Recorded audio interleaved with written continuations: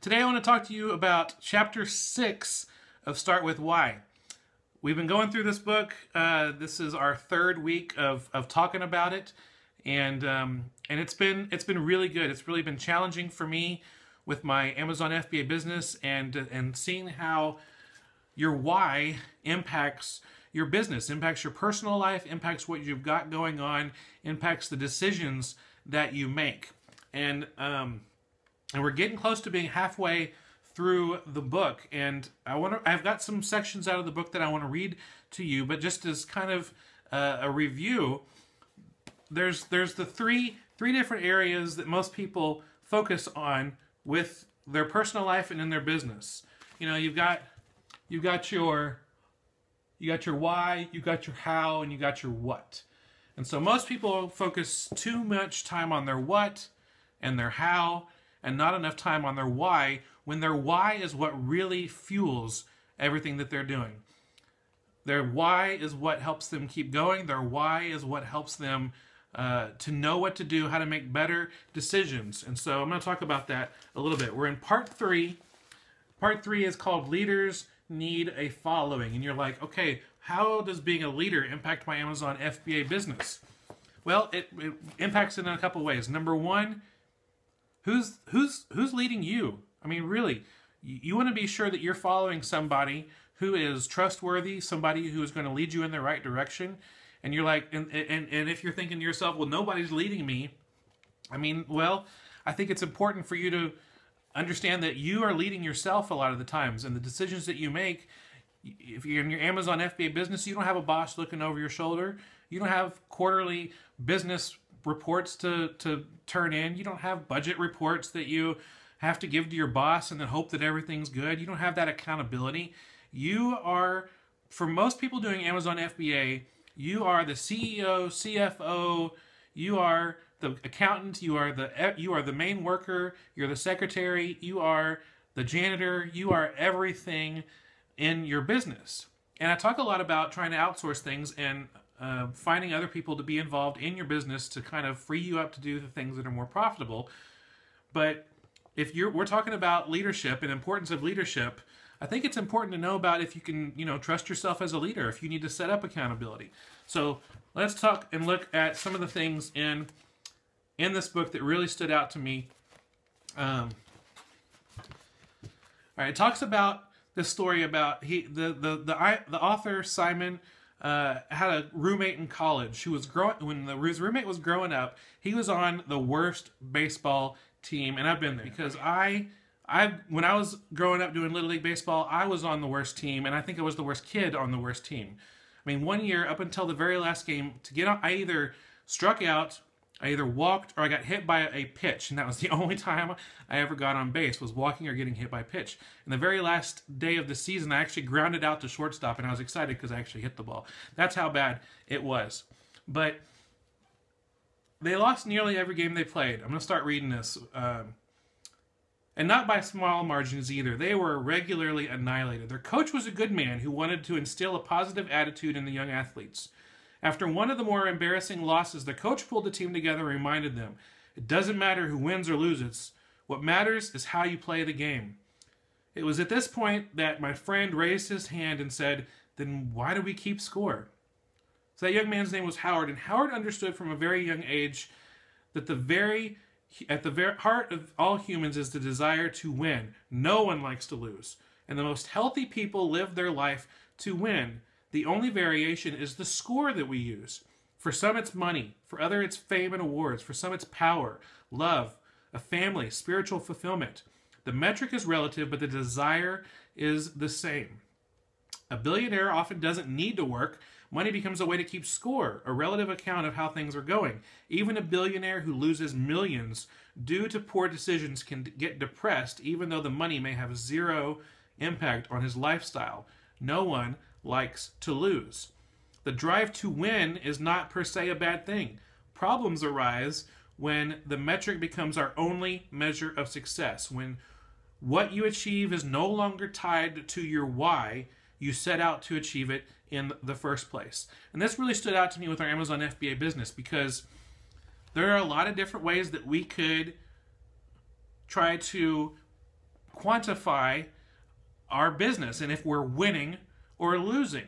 Whether it's like, okay, I'm making more money than somebody else, or I'm selling more items than somebody else. It's amazing how many times I see on Amazon people posting pictures of these carts full of inventory. And they're like saying, hey, look, I did awesome, and I'm trying to inspire other people. But other people can look at that and be like, you're bragging and you're showing off and you're trying to see like I'm a winner. Some people might be like, oh, I only made 5 figures this month instead of 6 figures this month. And you're like, oh, if I could just make 5 figures in a year, that would be great. And so, it's like when we're reading those kind of things online and on Facebook and people giving these different metrics on how they're winning or how they're scoring, a lot of us feel inspired, but another group of us can feel defeated because we're like, I'm not at that point. But I hardly ever see anybody posting a picture of an empty cart after coming out of a store, except me. I did that one time. I was like, I didn't find anything, and I'm okay with that. I'm not trying to say I'm better than anybody by doing that, but I just noticed that no one was posting empty carts. I do see people sometimes posting, slow sales day, and they're like, is it just me, or is it the economy, or is it the, gas prices? Why am I not having sales today? But when it comes down to it, we all want to win. And what is the thing that you are measuring that is driving you? Because if it's all about money, then that's something that we're going to end up on the losing end, and it's not going to be something that's sustainable. So, but if your why comes down to the freedom that you get to experience by selling online, if your why is your family, you're wanting to make an income to support your family, maybe pay off a debt or a mortgage or save up for college for your kids, if that is your why, then it translates into making better decisions for your business, even better, smaller decisions on like, what am I going to learn next? What am I going to source? How am I going to reprice? Do I need to reprice this now and get the sale today so that I can get my numbers up for today? Because, I want to try to make $300 in sales every day. Should I lower my price so I can get $300 in sales today? Or do you have a long-term perspective and you're like, you know what? If I hold my price a little bit, a week from now, I've looked at the camel data. I know the price is going to come back up. I can wait it out. And you know what? I can get my price the way I want it later because I've got more of a long-term perspective rather than just trying to see about winning today. You want to be able to understand, and I've said this before, that selling on Amazon FBA is a marathon. It takes time to train. It takes time to go through the race. There's different milestones along the way that we pass and we grow, and we try to keep our eyes on the finish line as best as we can, but sometimes we can't even see the finish line. So the next thing I want to talk about is trust, because when we're learning new things on Amazon, learning new things on Facebook groups, and how we're making decisions with our Amazon business, we need to be sure that we're following people and that we're surrounded by people we trust. It says in here that we trust people with common values and beliefs is not a profound assertion. The reason why we're not friends with, there is a reason why we're not friends with everybody we meet. We're friends with the people that see the world the way we see it and share our beliefs and our views. No matter how good someone looks on paper, it doesn't guarantee a friendship. And I started thinking about that with the different Amazon FBA groups, Facebook groups that are out there. There's so many different Amazon FBA groups. I'm probably a member of about 50 of them, but there's only 3 that I spend most of my time in. I spend time in Scanner Monkey, that's a paid group. I spend time in my own Facebook group, full-time FBA Facebook group, and I spend time in the Mommy Income Facebook group, even though I'm not a mommy. They allow daddies in there too. But I spend most of my time there because that is a group of people I resonate with, I connect with, and have the type of values when it comes to selling online and how they present themselves online that I connect with. I really connect with the people in that group. There's other groups out there that I really avoid. There's one group in particular, and I'm not going to name them, but they are like brutal to each other. They complain all the time. They are sarcastic and snarky. They are rude, and it's amazing that there's like so many people in that Facebook group. But that is the type of people that they attract. That's the type of people that are, and so that's fine for them if that's where they want to surround themselves with.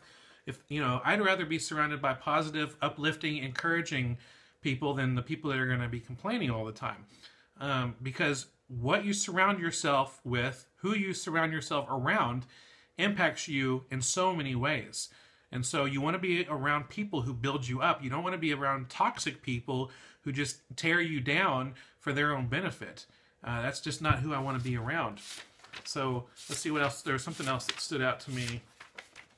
The whole section, when motivated by why, success just happens. It's when we get lost in the who and the what and the how that we end up being distracted from finding our true success, because our why really helps us get there. You think about the Wright brothers, and in the book Start With Why, the author talks about the Wright brothers, and it says, they had failure after failure, and while most people give up after their failures, not the Wright brothers, because they had a passion for it. There was two different groups of people in that day. There was a group of people that had the money, they had the corporate sponsors, they had the newspapers, they had everyone supporting them, and they were trying to make the first manned flight. And then there was, the Wright brothers, who didn't have the money, but they had the passion, they had the why. The people over here with all the money and the corporate sponsors and stuff, they were seeking fame, they were seeking fortune, while the Wright brothers were seeking flight. And so they were able to find that success. Even though they failed over and over and over again, that didn't get them frustrated. I don't know how you came to Amazon FBA. I don't know how you learned about it. I don't know how you decided that this is something you wanted to try and this is something you want to do. But if you look back in your past at the different things that you've tried to do to make money, whether it's online, whether it's in your community, in your neighborhood, in your city, if you look back over your past and you've tried this, that didn't work. You tried this, that didn't work. You tried this, that didn't work. You tried this, that didn't work. You tried this, that didn't work. It might be because you really haven't spent enough time investing in each of those opportunities before you tried and gave up and tried to do something else. I get people who unsubscribe from my email newsletter and they say, thanks for all your newsletters. The information was great, but I tried Amazon FBA and it just didn't work. And I understand it's not for everybody. But I also think that there are some people out there who give up right before they're about to make their big breakthrough and their big success. I mean, what if the Wright brothers decided, we've crashed this plane 400 times, we're done. I'm done with it. No, they kept going because it was in their passion. It was in their being that they had that passion and that drive to keep going. They couldn't stop if they wanted to. I mean, there was just that itch that needed to be scratched, and it was just something that fueled them, and so they kept with their why. And same thing with Amazon FBA. If you start to lose your why, you're going to lose your way. And you're not going to be able to find success with Amazon FBA. And you're just going to quit Amazon FBA because it didn't work. And you're going to jump on to something else that other people are finding success in. I mean, I honestly believe if people are finding success in something, then it's possible for you too. It takes time. It takes patience. It takes a lot of learning. And it takes patience. And yeah, I said that twice because it takes a lot of patience with being able to learn something and master it to the point that you can make a full-time income on it. I mean, I spent at least 6 months doing Amazon FBA, doing it before I started being able to get something close to a full-time income. And there's a lot of people who just try it for shorter than that. And it's different for everybody. Some people might need to try it even longer than that to be able to find success. But it all comes back to your why. If you're like, you know what? I love Amazon FBA because I don't have to send my kids to daycare. I can do my work at home, spend my time with my kids. I don't have to be gone all day and have to spend 2 hours commuting to and from work and miss time spending with my wife. I get a chance to live at home. I get to choose to go see my kids at school for their plays, their projects, their games. I go hang out with them at lunch if I wanted to. And I've got the freedom to, if if we wanted to, let's all pick up and go on a trip this weekend. I don't have to ask for time off. I love the freedom that Amazon FBA provides. And I love helping others achieve that freedom too. That kind of goes back to our why. Our why is something that is glued to not only our Amazon FBA business, but also the full-time FBA blog. We love helping people. We love teaching people new ways. We love it when the light bulb goes on and they realize they finally get it and they understand how to make the best decisions when it comes to building an Amazon business so that they can leave their jobs. I truly love hearing from people the light bulb has gone on and they've got it. They realize that they can do that they can leave their full-time job and they can come over and start making a full-time income with Amazon FBA. Why do people keep calling me? If it's you calling me, if you're trying to call me right now, I'm gonna get you. You're busted. I don't know. Who knows? But again, it takes patience. It takes patience and it takes time, and it's something that it can only come from within. And yeah, keep working at it. Keep trying. I'm here to help. There's other people out there who are here to help, and that's why we have our Q&A sessions at least once a week. We hang out and talk Amazon FBA. I want to answer your questions and help you as much as possible. We've got 60 plus YouTube videos. We've got all these Periscope videos. We've got over 100 blog posts and stuff to help you make better decisions. And I offer one-on-one coaching. And so it's something that really drives us to be able to help you. And hopefully we've been able to do that. All right, let's get to a couple more things and then we'll get going. The author was talking about Apple, and they were saying Apple does not have a lock on good ideas. There are smart, innovative thinkers at most companies. But great companies give their people a purpose or a challenge which to develop ideas rather than simply trust their instincts to make them a better mousetrap. Companies that study their competitors in hopes of adding the benefits or features that will make their products better are only working to entrench the companies in what it does. Companies with a clear sense of why tend to ignore their competition, whereas those with a fuzzy sense of why are obsessed with what others are doing. And I was just thinking about, it talks about companies here, but guess what? You're a company. Even though you might be an individual doing your Amazon FBA business, you're a company. And if you are obsessed with what your competitors are doing, then it's something that could impact your business. A lot of people are like, tanking prices are driving me crazy. Well, what's one of the reasons why the price is tanking? Because you're going in and checking what your competitors are doing. Now, I'm not saying that that's a bad thing, but if you begin to obsess about it and you're like, oh yeah, I'm going to lower my price too, and I'm going to, if it could become something that takes over and you obsess about, and you can start making some bad decisions. Because it's not all about getting the next sale. It's about making a sale at the right time that gives you the profit that you need to reinvest back into your business. And so that's something that I wanted to talk about. Chapter 6, it's been full. It's one of the longest chapters. It is the longest chapter in the book, but it's filled with lots of stories, lots of inspiration. I think even if you haven't read this book yet and you start and read chapter 6 by itself, it's like its own little awesome mini book. And so check that out.